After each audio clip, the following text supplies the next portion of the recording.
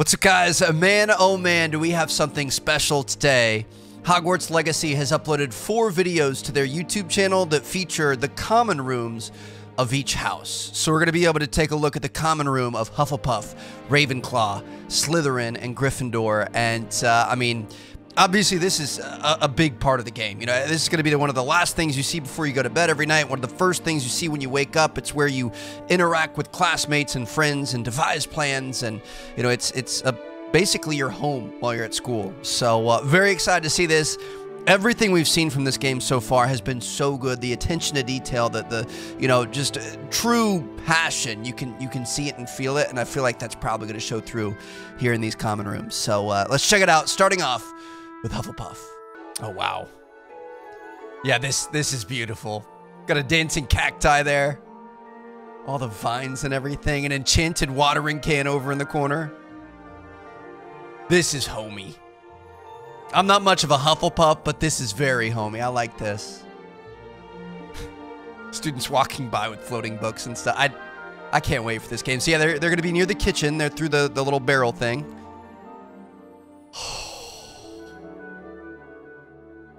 Got your house ghosts and things. There's some more floating watering cans. I mean, this is just beautiful. This is so homey. I would hang out in here, read a book, drink a cup of coffee. Look how alive everything. There's so many things happening, you know, students interacting, the fire going on, the floating watering cans, the plants moving around. Wow. That's going to be tough to beat. Not going to lie. That looks pretty good there, but we're going to move on to Ravenclaw. Oh, this is clean. Obviously, Ravenclaw, big focus on knowledge and smarts and wits and things. It's got a nice mahogany to it. Leather-bound books, yep. Telescopes looking at. I wonder if you're going to be able to see outside through the windows. That'd be pretty cool. Here's our entrance. One of the more simplistic entrances, right? Ooh. You're going to have to be able to see. I wonder if you could see, like, people flying by on broomsticks and stuff. Oh, wow. Oh, dude. So light and airy. A lot of open space. Hufflepuff, what? Ooh. Interactive little items and things. Hufflepuff was kind of a little... It was cozy, but it was a little overly done with plants and things. You know, felt almost a little congested in a way. Not in a bad way, but in a cozy way. This is a little bit more stark, a little bit more open, but still very nice. Next up, we've got Slytherin. Anytime I take a test, I'm about half and half Gryffindor and Slytherin. This is going to be a lot darker, a lot dingier. Half of it's under the lake, right? Yeah, you can see out into the lake there through those windows. It's not going to be quite as inviting as the ones we've seen. Not as happy, not as exciting. Just... Oh. What? Oh my god, that was... Okay, I gotta rewind it. Just a plain, unassuming wall, and then out of nowhere down here in the dungeons, a snake pops up and reveals a doorway. That's insane. Yeah, you can see out into the lake. I wonder if we could potentially see, you know, like, oh, they're playing Wizard's Chess there. That's animated, that's cool. But I wonder if we could see, like, things swimming by, you know, the little Murdemon things or giant squid or something.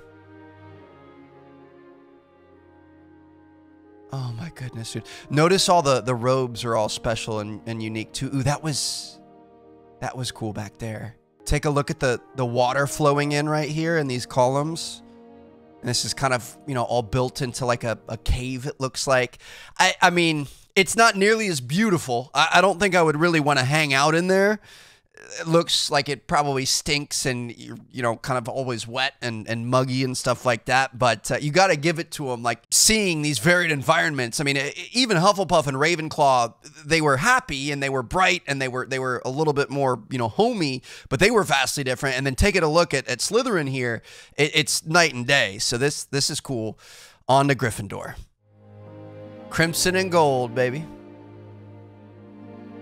We've got moving portraits on the walls. Little cluttered.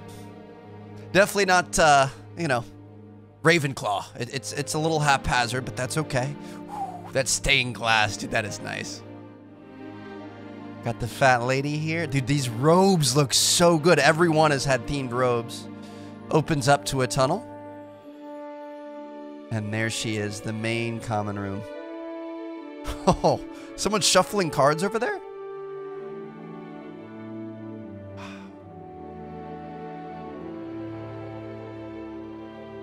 This is beautiful.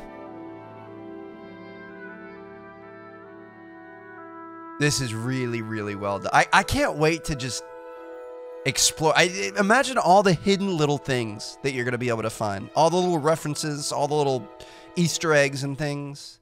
It looks like you're going to be able to interact, you know, go sit down and play cards, play wizard's chess against somebody, stuff like that. All of these looked amazing. So there you have it. Those, my friends, are the 4 common rooms of the 4 houses here in Hogwarts Legacy.